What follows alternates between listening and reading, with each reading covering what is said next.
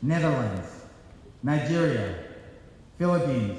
On a day celebrating all that's American. America, the wonderful place it is today. This ceremony recognizes the newest citizens. Congratulations! Originally from Germany. I've been here since I was 8 years old, so it was 1983, almost 40 years ago. Many came to United States years ago, chasing the American dream.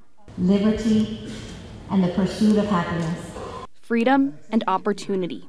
Coming over to America to have a better life, have the opportunity to explore the talent I have. Most of us come here out of necessity because there's not much opportunity in our country, and we are opening doors and doing what we can to help our families get ahead. Most are here with the support of their families. Celebrate with my kids and my husband, and it's just wonderful. While others are here alone. I moved to Arizona for my job. My job brought me here, so I'm all by myself.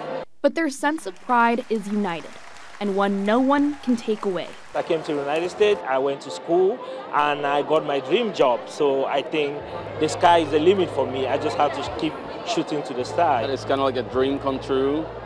Ever since I was a little kid, I really dreamt of being in this country. The fact that I'm a citizen now, it's indescribable. This is my home, this is my home, and today it's officially my home, and it just means the world to me. I mean, this is where I grew up. I wouldn't want to be anywhere else, especially on a day like today.